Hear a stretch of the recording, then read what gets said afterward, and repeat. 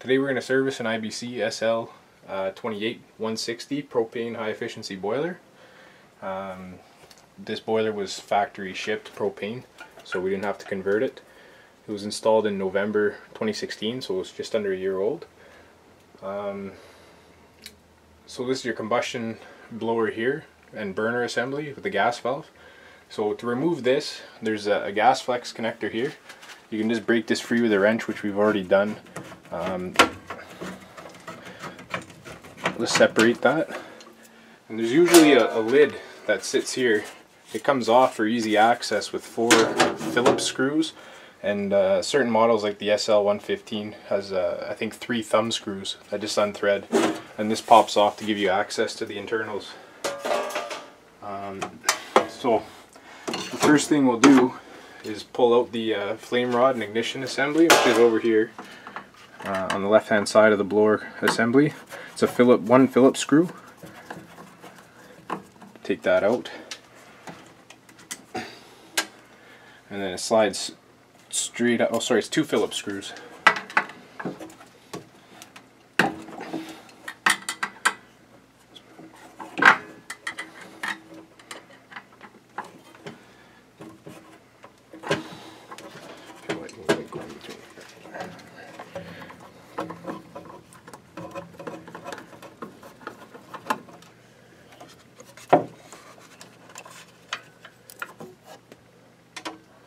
And once you have those out, the flame rod and ignition electrode pull straight out vertically.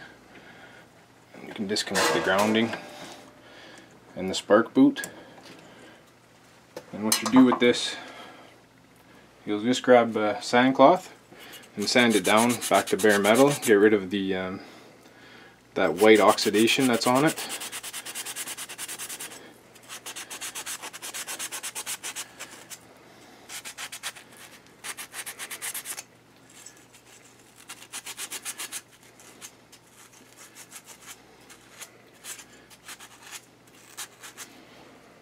We'll set this aside for later. So the next thing you're going to want to do is pull the combustion gas valve assembly and the fan all out. It comes out as one piece essentially. The first thing you do is you pull this vent off, this pipe. That's your air inlet pipe for combustion air. And then there's 6 10mm nuts on studs. I pulled off the 2 in the back already with a 10mm wrench. The other ones you can get with a drill.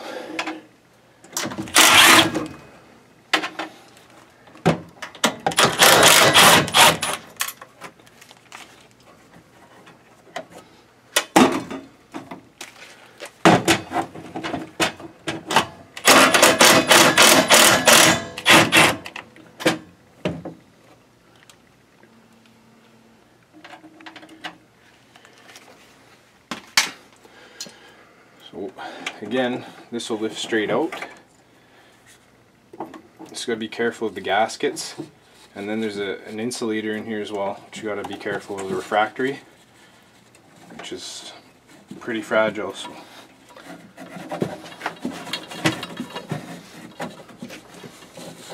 And then also there's the wiring connections for the motor in the back, which you have to remove as well.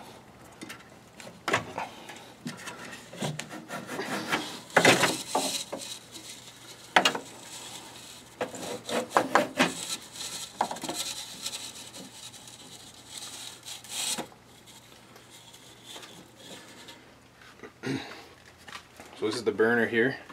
As you can see, it's got some dirt on it. Some of that's just the refractory from pulling it off. We'll vacuum this out after with a shop vac.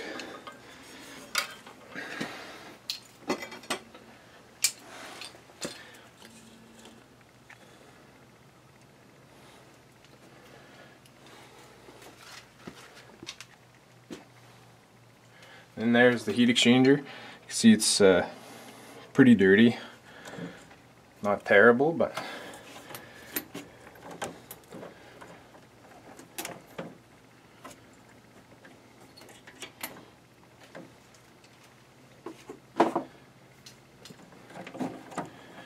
so to clean this, we've disconnected our condensate drain line from our pump and put it into a pail. So what you do with this is you just grab some water and a firm bristle poly brush, not a steel brush or a brass brush, and then you just put some water in it, and that'll clear out some of the trap too. So you just get it nice and wet, and then you just scrub and you scrub it, and all that'll rinse out into the condensate trap below and run out.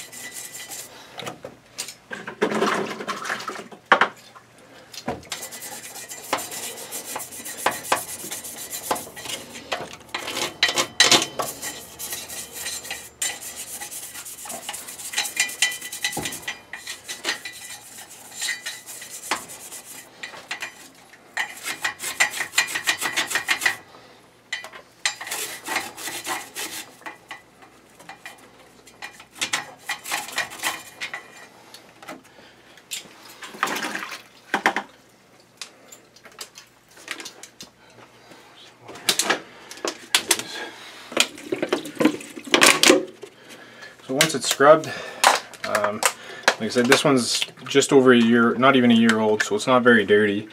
As you can see, all the stuff has been kind of scrubbed out into the water mixture. So we'll just rinse it real good with some more water. Make sure it gets down all the flue passages. And all of this just leaves through the condensate trap out of the bottom. So it'll help flush your trap, but we'll clean this too afterwards as well. So you can see what's coming out of there is not clean. So now we'll just take a rag and wipe down the debris that we scrubbed to get it over the heat exchanger.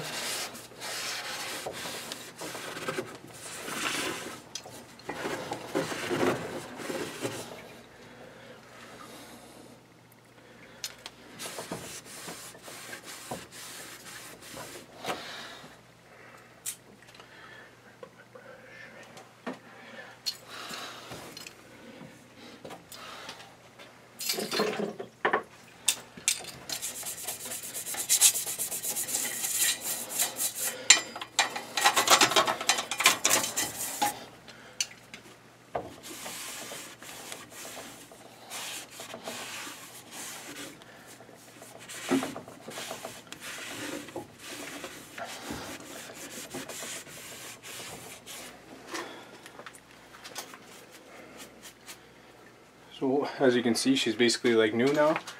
If you do this on a regular basis, it'll never get to a point where it becomes impossible to clean.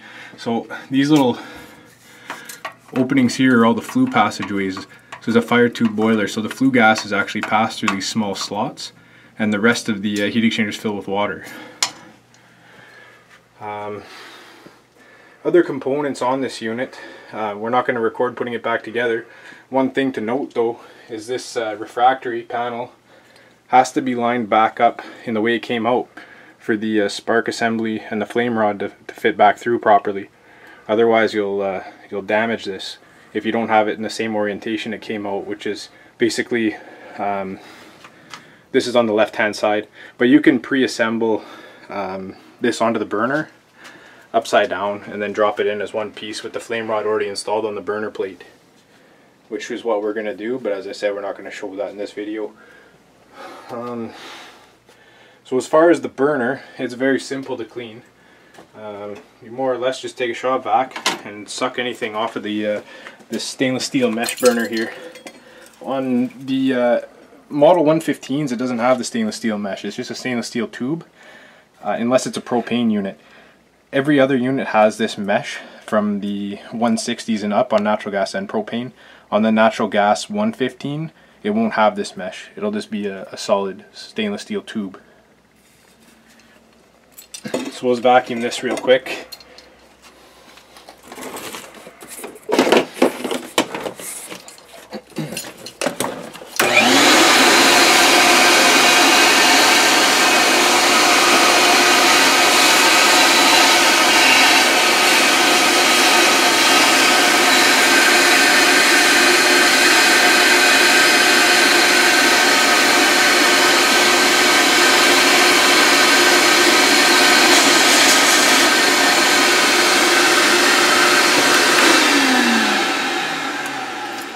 That's pretty much all there is to it. If you ever had to, say, had really dirty combustion air using room air instead of direct vent, this unit's direct vented, chased through an old chimney.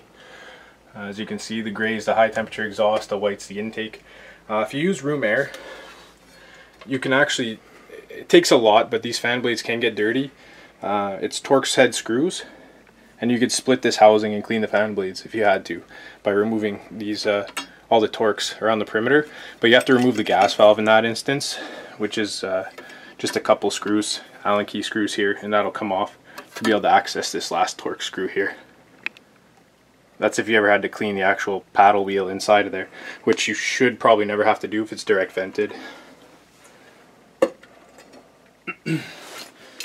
So other components to boiler system, if you're not familiar with it, is this here is an air separator. So you want this as well as your expansion tank. So this takes the thermal expansion of the water. This half here is water, and this half here, there's a diaphragm that takes the thermal expansion. When these burst, you can sound the difference. It's not hollow, and there it sounds hollow. So sometimes you'll have a relief valve blowing off, which is over here. This is blowing water onto the ground inside the house or the building. 9 times out of 10, that's because of your expansion tank diaphragm failed, and you could just quickly check the sound. So if it sounds like that on both sides, you just change your expansion tank and that problem should be gone. And then you have your low water cutoff. The new G3 versions of this boiler have an integrated probe type low water cutoff, so you don't need to put an external, but this is a G2 model, so we need to put one. Basically, if the water level drops below the probe, it kills the power to the unit. So these have to be mounted above the lowest permissible water level of the boiler. So as you can see here, the lowest permissible water level, because this is a high efficiency wall hung boiler, is the top of the heat exchanger where the piping comes out. You have to have a full heat exchanger, so we mounted it just slightly higher with a couple 45s to make sure if the water ever does drop, it's protected. So again, coming back to the air vent and expansion tank, in general you want these on the negative, like the suction side of your primary circulator, where the lowest pressure is. That helps to draw it's the highest temperature and lowest pressure. So right on the supply before the primary pump. And that helps the best for eliminating the air. On this system we have 3 zones. So we have 3 zone circulators, supply returns coming back. Just a simple primary secondary system, nothing fancy. Condensate is pumped into a washing machine drain. So these units condense quite a bit, so you definitely have to hook up this drain line. Down here we have our backflow preventer and boiler feeder combination. Hard to see, it's pretty dark in here. This is made by Combraco. So sometimes if your relief valve blows off, it's because this feeder valve has a, there you go, this feeder valve here may sometimes have sediment stuck in it, which allows the pressure to slowly creep up and exceed the 30 psi and relieve. So if the expansion tank's okay, your next culprit generally is this guy here. So for cleaning the trap, we'll just show you quickly. I don't have any more water, so I'm not going to put it on the video, but there's a metal clip here on top. You just undo this metal clip, right here, and it's just a compression nut.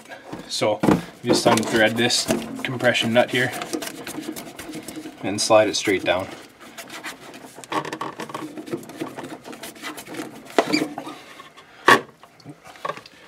And anyways, it's very brown from the heat exchanger cleaning, so we'll make sure this is clear. As you can see, we don't have any blockages. If it ever gets plugged bad, there's another compression cap on the bottom, and you can take out, whoops, with an O-ring, and you can clean out any sediment that might be blocked in there. This one's very clean. Like we said, it's only a year old. So other than that, you basically reverse the steps, close it back up.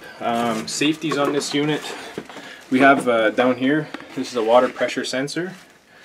Right here. So this tells the boiler the pressure in the system.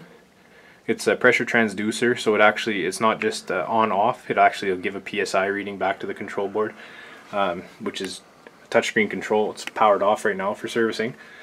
Right here we have a return water temperature sensor. Here we have a supply water temperature sensor. This allows, basically gives the readings to the board to modulate this burner to maintain the set point based off outdoor temperature that it's looking for. Outdoor sensor is located on a north wall outside, which is generally what you want, that way it's never in the sun. Here's a high temperature limit.